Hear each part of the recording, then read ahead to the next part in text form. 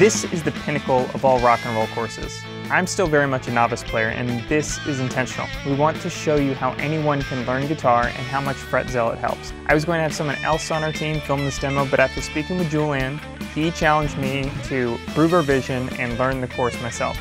Challenge accepted. So let's explore the course and see how I did.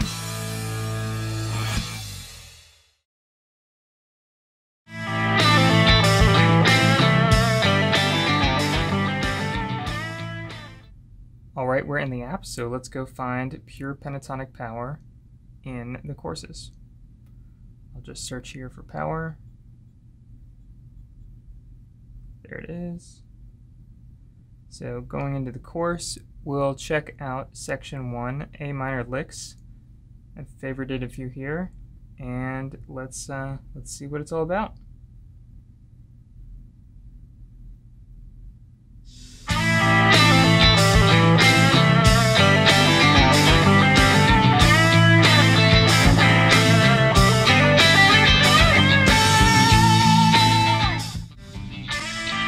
So that's what Julian does for performances. He plays them at 3 speeds and it lets you see what the lick will actually sound like, and then he teaches in excruciating detail how to play it properly. So let's move on to the actual lick and see how to play it. To run over the string names just in case you don't know them. So since this is the first lick, he's actually just going through a quick introduction to make sure you know your string names when he's calling them out. The more forgotten them are E, A, D, G, B, E. You could use every angry devil gets bad eggs, eat apples daily, grow big ears, or backwards, Easter bunnies get drunk at Easter. Totally up to you. I will use finger 1. Pretty funny there. So let's skip ahead to see an actual example.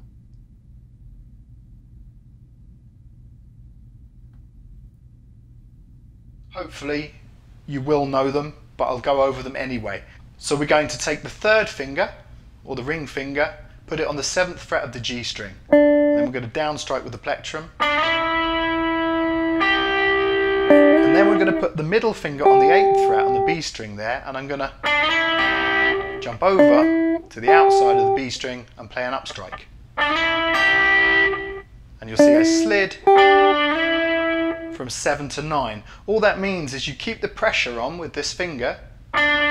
Pretty neat seeing how the LEDs light that up, showing you the correct finger to use, starting here, sliding down to this fret, switching to your middle finger. That is what Fret Zealot is all about, and Julian's courses are fantastic for this. So let's move ahead again. We'll head over to just after 6 minutes.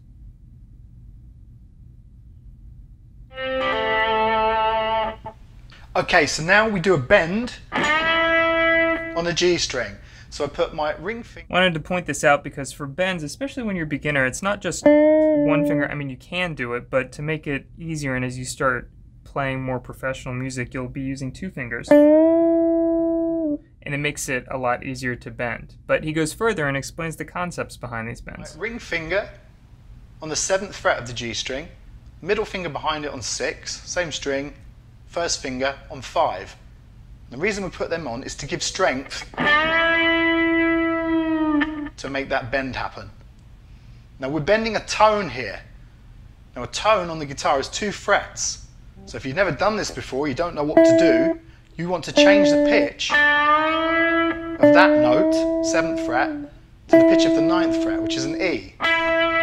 So it's a good idea to go over, give it a play.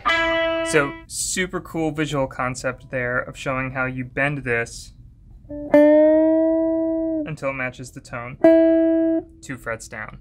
Really neat to see that in action. Let's move on and see what else he's got in store for us later in the course.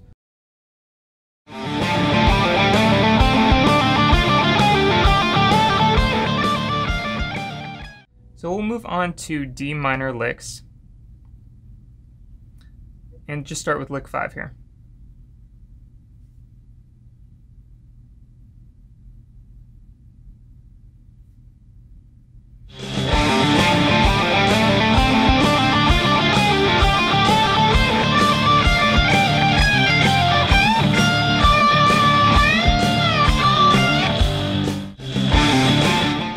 So a new lick, all of them are just freaking awesome. Let's see how he teaches us to play it. So this is jam track 2, so we've gone into D minor. So we moved our pentatonic box, or shape number 1, up to the 10th fret on the E string, and then we just play the same box. He's just, you know, a little better than me. But the point is to teach the triplet soloing technique here, and showing the pentatonic scale there is just the a clutch maneuver on his part to actually understand the fundamentals behind the solo he's playing. So let's skip ahead to some more technique. So what we've got is high, low, high, and then the pattern starts again. So we're going 10, 8, 10 on the E string. Now when I play this, I notice that I start with a downstrike, and then I kind of pick note 3 as well, even though I am. So going through detailed demonstrations there, let's see what the end result is. If you want to pick the last note, you can. So slowly, so far we've got.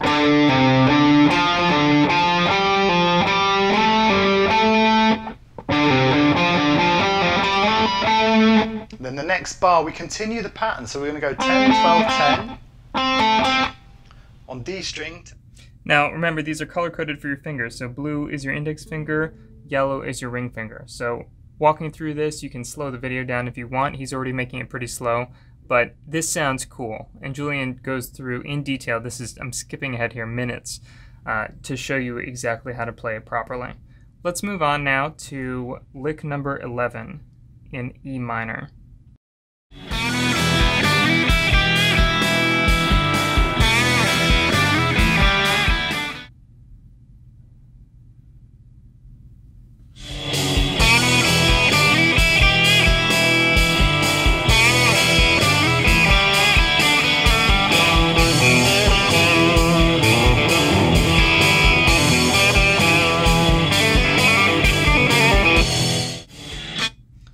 Really cool lick. I loved this one when I first jumped into the course. So skipping ahead here. And then catch an up strike on the B string.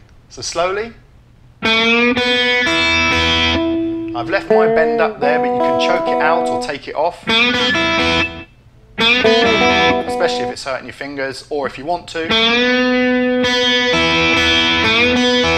can leave it on. Then we do a slide 3 to 5. And this isn't a ghost slide, so we hear both notes. So we have 1 and 2 and 3 and... That is awesome. If I can do that, anyone can. Let's see what it sounds like with a pedal. So...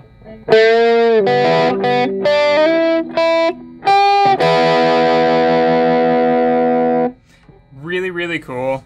Just really inspiring here. So now, with this course, he teaches these licks, but he also teaches you the fundamentals behind it.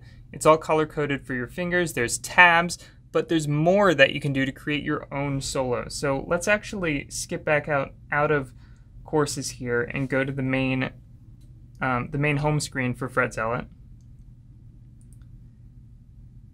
If I go into Learn, Notes and Scales, I can actually display the scale that he was talking about. So let's go into like an E blues scale and see how the notes line up.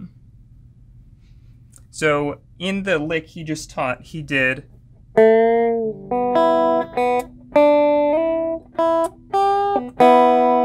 and so using this note here, 2 open strings which are in the scale, and then a slide here, also in the scale, open, and then an index finger here, and then 2 open. See, I just added that on there at the end randomly to see what it would sound like, and that was also in the scale. So using the scales to expand upon his licks, create your own, it's just incredible. This course, can't recommend it enough. So there you have it, just a couple of the 18 bluesy rock licks in this course. So much to go through and learn. It's awesome. Check it out, then use the tools that Fret Zealot has to create your own riffs, licks, and styles.